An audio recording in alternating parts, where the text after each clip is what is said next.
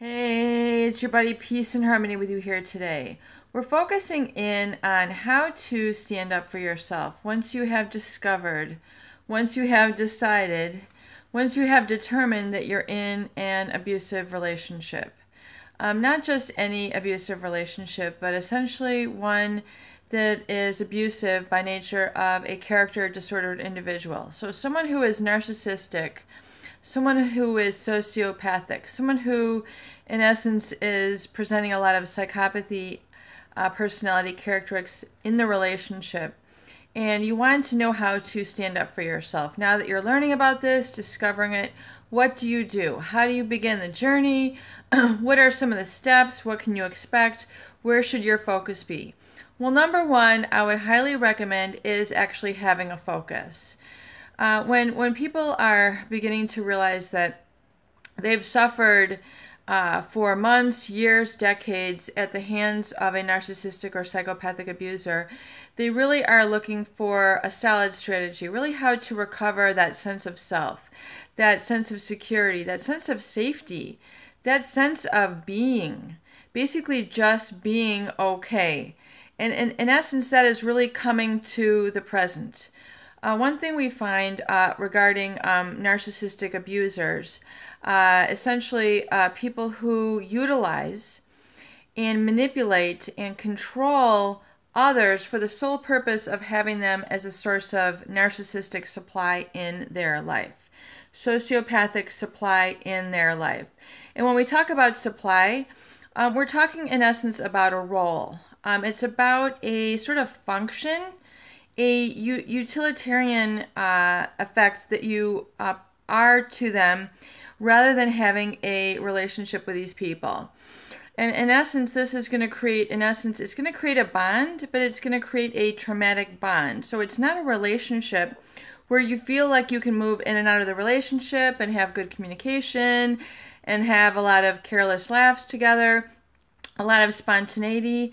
Really, in essence, you feel like you have to constantly be on guard, hyper vigilant, and really what is described as walking on eggshells. That's a kind of a common term in the psychology industry and arena.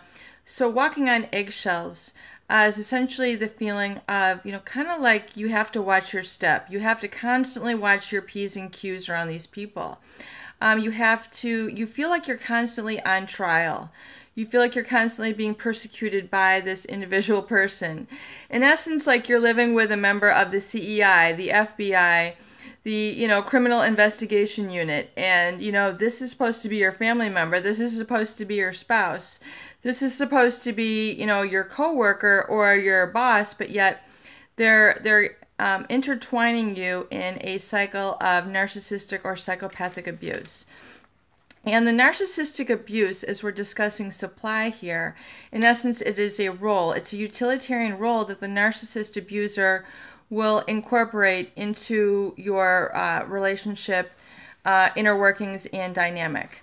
And remember a few hallmark traits of a narcissist, and that is essentially one, that they operate in their daily life essentially around the clock, 24/7, that they have a very much inflated, superior sense of themselves.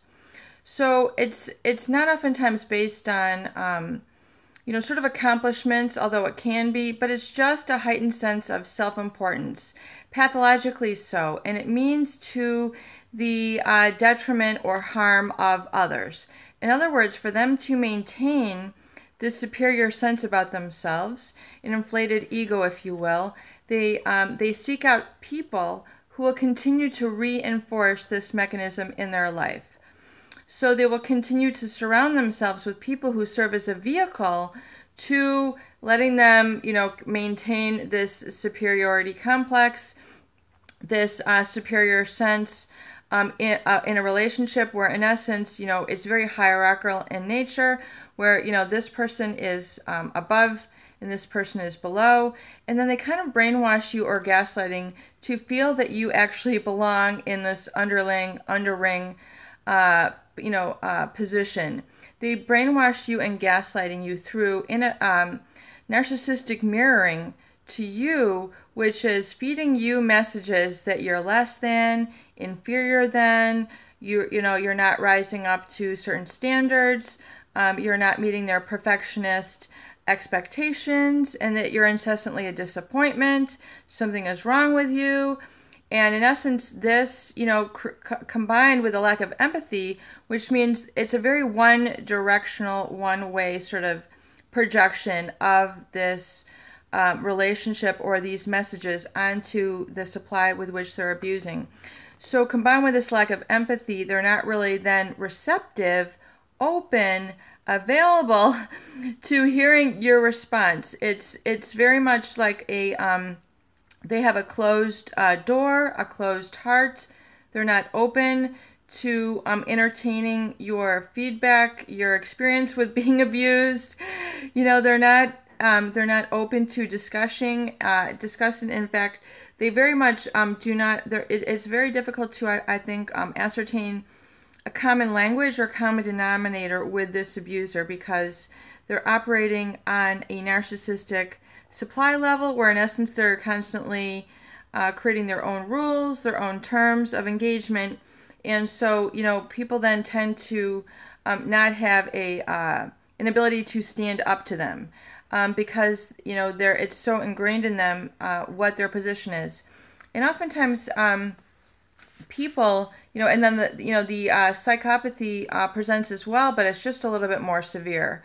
The psychopathic abuser really abuse without conscience. So when we say without conscience, it means that they really do not have a sort of moral, ethical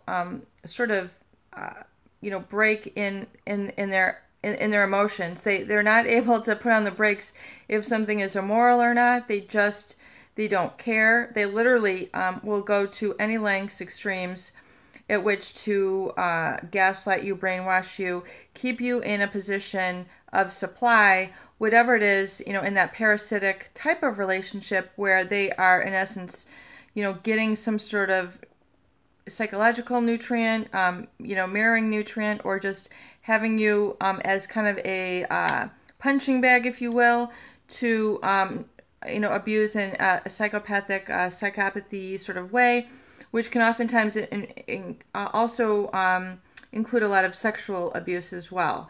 That whole, violation of boundaries and breaking one down.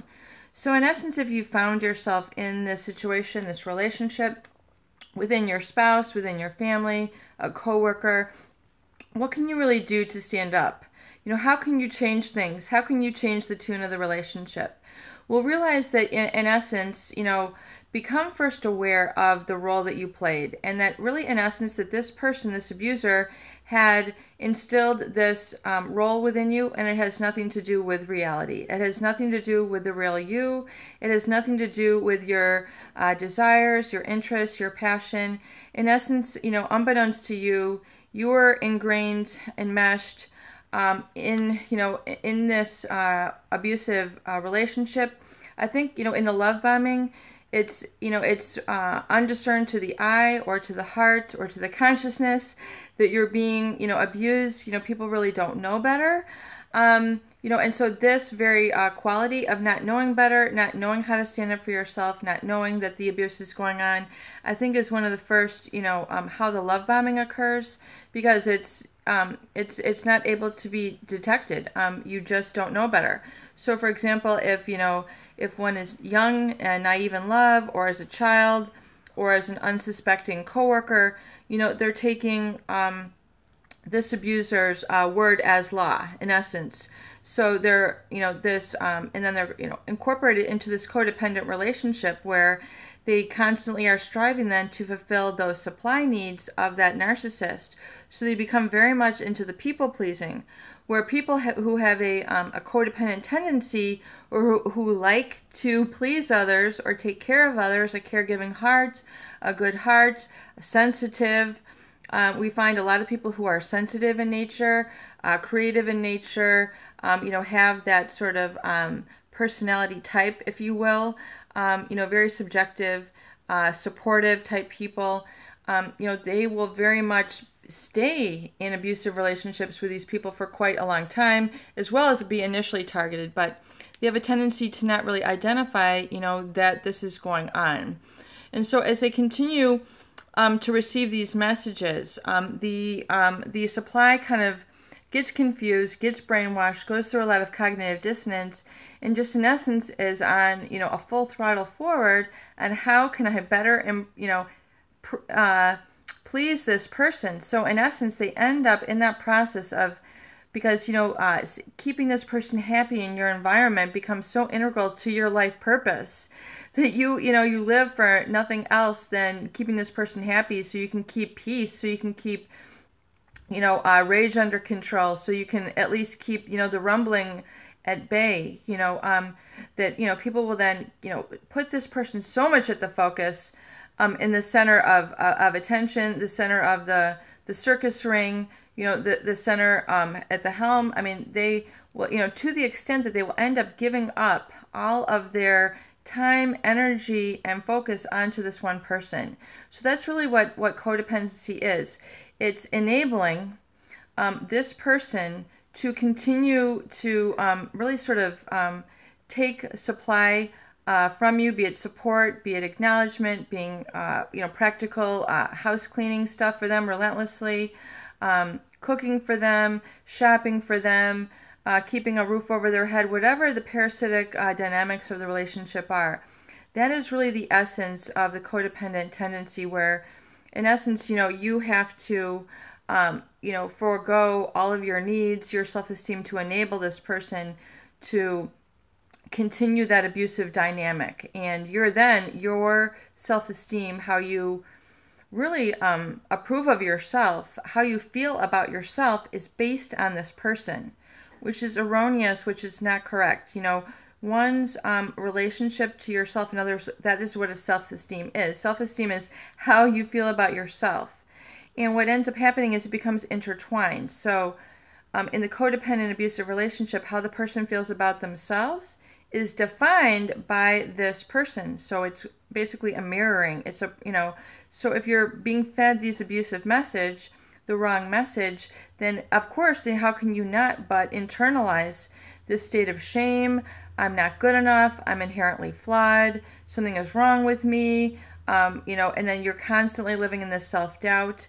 And then this in turn creates not only a flawed self-belief, it creates a flawed feeling and emotion, because your belief then changes up your beliefs about yourself. So you tend to live by then self-limiting beliefs. And then, this kind of perpetual fear, guilt, intimidation, and obligation to this person creates a lot of anxiety and depression, which then becomes the language of the body, which is the emotions, of helplessness, the emotions of depression, which is, not being in tune with yourself. It's living by self-doubt, self-negativity, negative validation. You've been negatively validated, and so that, causes depression, because you're not in touch with your own self-esteem. And so when people say, I feel like I've lost touch with myself, this is really what's happening. You're too in touch with this other person and their feedback of you to be in touch with yourself and your own gratitude for life, your own self-approval, your own belief and faith in yourself, your self-trust. These all come with, being in healthy relationships. And of course, our family of origin is to instill this belief in oneself, to be told, you can do it, you got this, go ahead, I know you can do this. We're going to get up extra early. We're going to work on this cheerleading for you. We're going to work on your math for you. We're going to get you to your soccer practice. You got this. That sort of encouragement in the beginning is what we call healthy narcissistic mirroring. So when you're fed these messages, then as a child, young person, young adult, you then internalize it. So you have an intact sense of self and what is called self-esteem. So you believe positively about yourself, and you've got this with you, and you take this with you in all areas of your life. So if you have been receiving these wrong messages, now you have to implant these new healthy messages from yourself,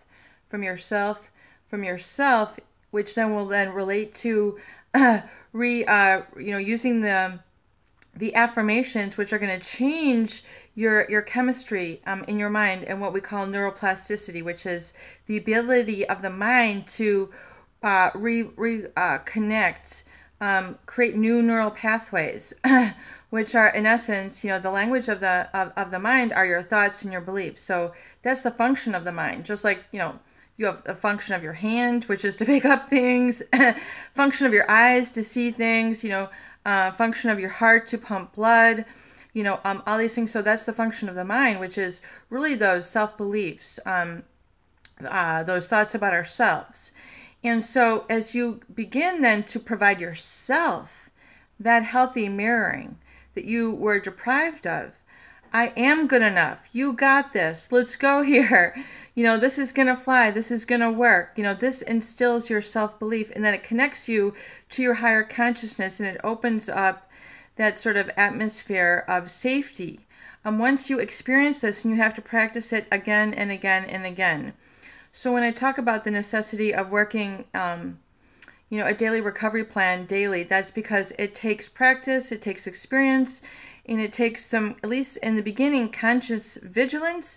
But then as you do it again and again, it's going to become learned, and it's going to become known, and it's going to become absorbed, and it's going to function unconsciously for you. And then you're going to really begin to have that inner cauterization of healing. And then, with that, then you're going to have the language of the body, which is the feelings of relaxation, of letting go, of being in the present moment and not living in the hurt of the past. All that, negativity, those erroneous messages are no longer driving your thoughts. They're no longer driving your self-belief. They're no longer driving your body. You've disconnected from them, because those, that person was just a false mirror to you. And really, in essence, nothing more on that psychological level. You might have lived with this person, you might have had meals with them, but, once you really realize that that was, an erroneous, flawed message and mirror, impacting your life, you then realize that, you are now self-dependent in providing those messages, and then creating those better feelings, and then being drawn by that vision in the future of your own true values, your own true interests, your true passions, really what they call getting to know yourself, your interests, what you're into, and being permitted to do that. Because oftentimes when we talk about abusive relationships in the past, people say, well, I never got a chance to know myself, or be in touch with my own really needs, because I had to live by the values of this other person. So we call that individuation, where you're able to separate and then live by your own values and be able to articulate those, know those, live by those, get around other people who can listen to those and who hold and share the same values as you. So then we call that identification, where you identify and relate to actually people who are on that wavelength, which is going to be, a whole nother spiritual level for you. And realize that, this is permission-based. So realize, like in the words of Eleanor Roosevelt, she was the first lady of Teddy Roosevelt, a president in the United States. And she says, no one can make you feel inferior without your consent. So when you realize the validity and the reality of that, once you realize this, no one can really have permission to make you feel less than without your allowing them or agreeing to it. So stop agreeing with the abuser. Stop, identifying with their flawed vision of you. Realize that it's a flawed version. It's a flawed message that they're giving you. It has nothing to do with reality. It has nothing to do with you. You no longer give permission to them to disrespect you, talk to you in such a way. So and realize that oftentimes self-esteem, that feeling of, how you feel about yourself, is also permission-based. I now give myself permission to feel good about myself. I now give myself permission to take charge of my life. I now give myself permission to feel complete 100% self-esteem. And I give myself permission now to be responsible and accountable and in charge of my own emotions. And I now give myself permission to live my life by my own values and not the values of an abuser. And so once you realize this and give yourself permission to feel good about yourself and say, I do feel good about myself. I am a good person. I am loving and kind. And I'm now giving that to myself and to other people in life who can reciprocate and who can acknowledge and see this in me and validate that within me, and not that of the abuser. And furthermore, people, how do you then stand up to an abuser? What's this, a simple statement? It's catching it. It's catching it. It's becoming aware. It's saying, you know what, this treatment is no longer going to fly with me. I'm sorry. Boom, and you're out of there. This sort of behavior is not going to work for me. This is not who I am. I apologize. This is not going to fly for me. This is not going to work for me. I can't have this in my life. I apologize. So it's just stating as a matter of fact, and then letting go of that abuser. You have to make a simple statement from a sense of being responsible and not reacting, just saying, I'm sorry, that's not going to fly with me. That's where I draw the line. That's where I draw the line. That's, I'm not having this anymore. Period, end of story. You're making a declarative statement. You're standing up for yourself, and you're moving on. You're no longer tolerating this sort of, erroneous, and then you'll really begin to hear it, catch it, and understand it. So please utilize those tools. Utilize the tools of the Recovery Journal and write out those affirmations, even 20, 50, 100 times. I am magnificent. I am wonderful. I am accountable to myself. I am in control of my own life. I decide my own values. I live my own values. I live according to what is true to me, and I love my truth. I embrace my truth every day. And I live my truth with integrity. I live my truth with wholeness. I live my truth with accountability, and I'm accountable to myself. And I am important in that I create my own values on a daily basis, and I live by my values on a daily basis, and I am wonderful. I give myself permission to feel complete, whole, and give myself the experience to, I give myself permission to experience the joy, the bliss, and the wonderful feeling of happiness that comes with being in charge of my own emotions, my own values, my own outlook and perspective, and I live by my perspective every day. And I no longer give that over to the abuser who's outside of me now, and I'm drawing the line, and I embrace my truth, I embrace my reality, and I love being accountable to myself, and I love being free and being my own person. Those are what I want you to as you continue to write, that helps to also incorporate that and realize, get that into a muscle memory here. So, and also utilize the other recovery tools that we discussed here, the recovery date, the recovery gift. So it just keeps it alive, and all incorporated in you. Your visualization, your vision board of, keeping your mind focused on that healthy image of yourself, and that mentor that keeps you attuned and focused. It's very important to keep that focus, work it consistently each and every day, and it'll really begin to take hold and heal you really for the rest of your life. Peace and harmony with you here today. I hope these videos do help. Please share and please subscribe for more great tools, videos, discussion, and support.